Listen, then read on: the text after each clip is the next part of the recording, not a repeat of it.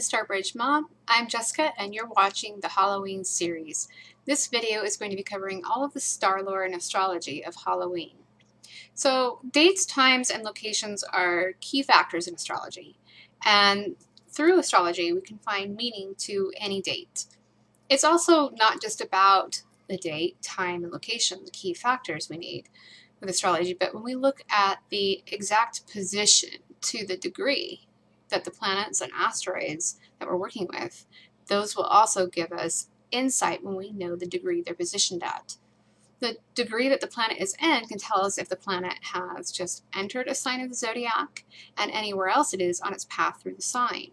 Certain degrees carry specific meaning. In the case of Halloween, Halloween is known as a cross quarter day. There are 4 in the year, just like the 4 Sabbats of the ancient Celts. So these each correspond with a cross quarter, or rather fixed astrological sign. These signs are all showing the sun at somewhere between 9 and 15 degrees, connected to a season, positioned between the equinox and a solstice. So the signs are Taurus, which has to do with spring, Leo, which is in summer, Scorpio in fall, and Aquarius in winter. So Samhain, Halloween, falls between the autumn equinox and the winter solstice. Halloween happens when the sun is in the fixed sign of Scorpio, and that comes after the autumn equinox. Scorpio is the zodiac sign that's governed by Pluto and associated with the 8th house of astrology. Houses are like areas of life. So the 8th house in astrology represents an area of life that has to do with our inner psyche, life, death, rebirth, the veil, shared resources, secrets, sex, power, transmutation, and change. If you want to learn more about Scorpio, there is a free zodiac series on starbridgemom.com. Just scroll down to Scorpio. The next thing that has to do with Halloween and Starlore is the Pleiades.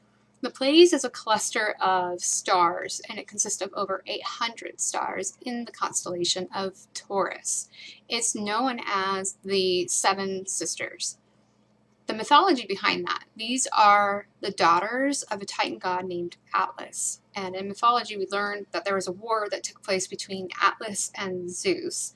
And Zeus, being the king of gods, punished Atlas by making him hold all of heaven on his shoulders. His daughters were sad and they missed their dad, Atlas, so Zeus placed them in the sky near their father. A different version of the story says that these 7 sisters were virgins, and the other god, a hunter god named Orion, was pursuing them. So Zeus turned these sisters into doves and placed them in the sky. In ancient Greece, many temples were built to face the Pleiades as they revered them so much. There are also more legends about the Pleiades that can be found. The Bible mentions that when Jesus returns, he'll be holding the Pleiades in his hand, or rather 7 stars in his right hand. Aboriginal tribes, the Hindu, the Japanese, Native Americans, they all have versions of mythological stories about the Pleiades. Beginning on Samhain and through winter, it's really easy to identify this cluster of stars. The ancient Druids' festival for Samhain was started each year when the Pleiades reached a certain place in the sky, and this meant that the veil was at its thinnest between heaven and earth.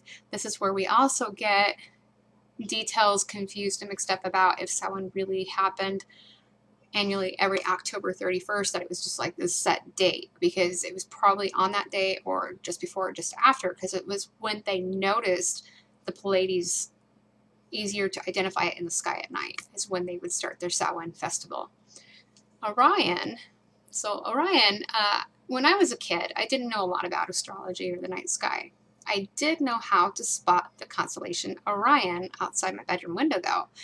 I'd sit and stare at the giant constellation, and sometimes I would just sit there in awe and stillness, and other times my imagination would run away with me about cosmic things and galactic adventures. Then the winter season would change into spring, and I didn't notice Orion as much. He wasn't low enough to see from my window. And again, each fall, I would notice Orion again, like a big giant watching over me. The constellation Orion is located in the southern part of the night sky in the northern hemisphere from fall through the end of winter.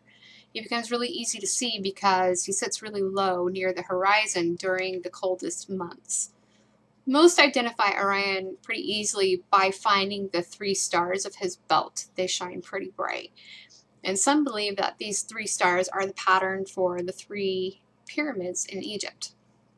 Orion is the hunter god, and also the hunter god is associated not only with wild animals, but also with the underworld. And Orion symbolizes masculine energy and strength.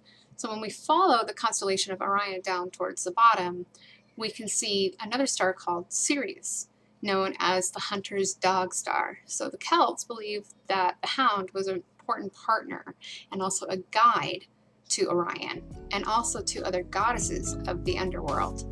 So that is the Starlore and astrology for Halloween.